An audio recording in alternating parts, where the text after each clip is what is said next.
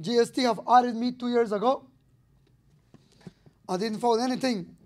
They have audited me 4 months ago, and they have given me the results of a default of $600,000.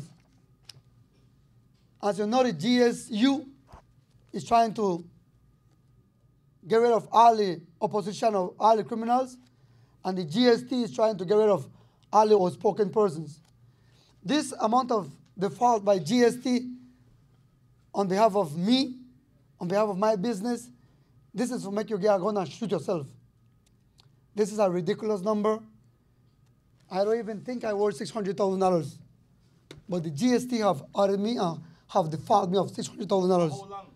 I don't even know how $600,000 look. I've been paying GST from ever since. My number for GST is very simple: 123455.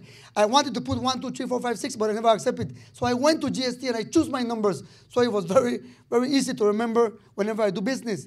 So I went to GST, but this is not a default. This is a corruption, because they could have filed me default in the first year or in the second month. If I miss GST right now, next month they penalize me. But they audited me because I'm talking too much.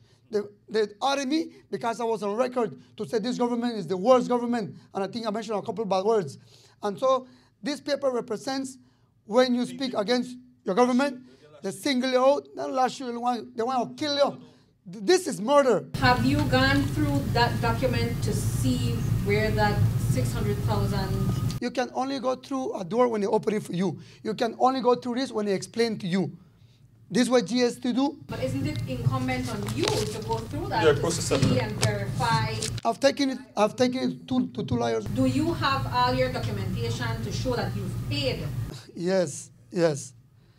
I have everything. With the documents that I have, that's the document that they use to find a $600,000 default.